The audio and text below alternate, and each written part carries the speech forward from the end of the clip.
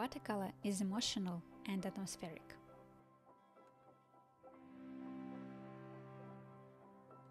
Hey, I'm Olga Bonitas. I'm a professional illustrator working both traditional and digital media.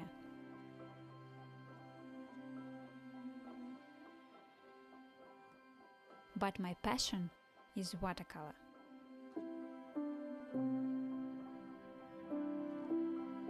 Over the years of practice, I came up with my own way of drawing flowers.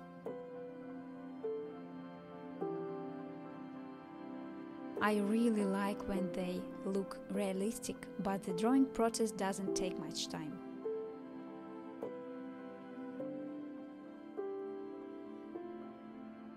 So the flowers are fresh and bright.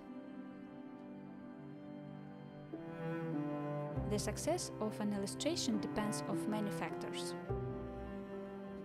A choice of subject, a preliminary research sketch, composition, color combinations, drawing technique, and finally, small but important final touches.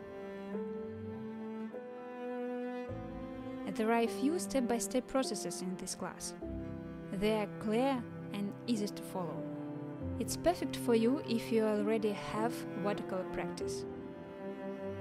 In case if you are a beginner artist, some points may seem a little difficult for you. But from the other side, you will learn a lot, not only about watercolor flowers, but also about painting technique in general. So, let's get started.